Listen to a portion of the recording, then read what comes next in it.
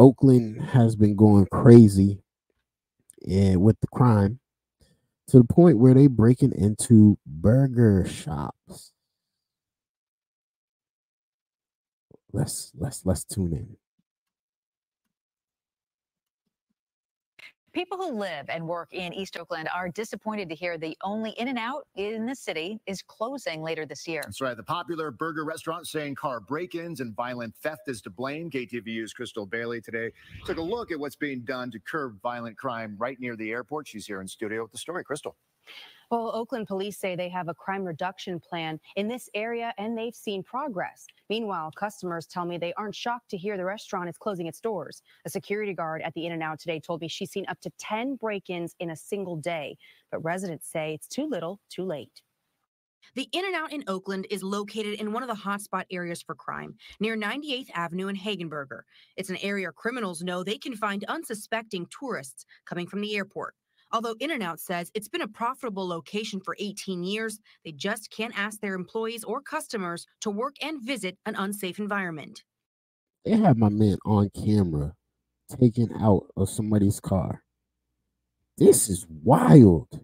I thought they was going in there trying to steal money from the employees and trying to steal burgers and french fries. That's what I thought they was doing. But they actually robbing the cars. That's different.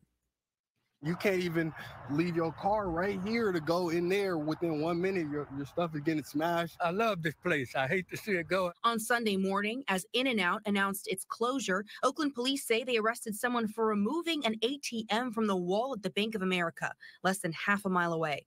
And just a couple hundred feet away at the Raising Cane's on Hagenberger, a manager says they were forced to close their indoor dining area and provide employees with a secure fence for parking, all due to break-ins. It seems like another thing is closing in Oakland, another thing is leaving Oakland, all this stuff. And I get it now. You know what I mean? People ain't trying to deal with this, but, you know, we're the ones, especially us East Oaklanders, like, we really suffered. Oakland residents. Yo, is it that bad that you need to be out there doing that? Like, for real. Is it that bad for you?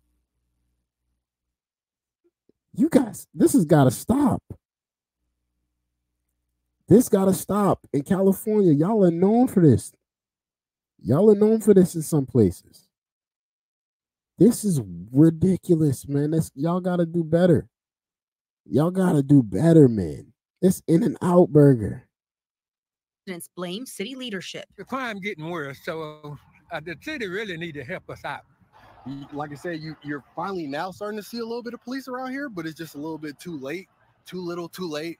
Oakland police know the area is a problem, so they increased the number of patrols and started working with a private security team for 24/7 monitoring last year.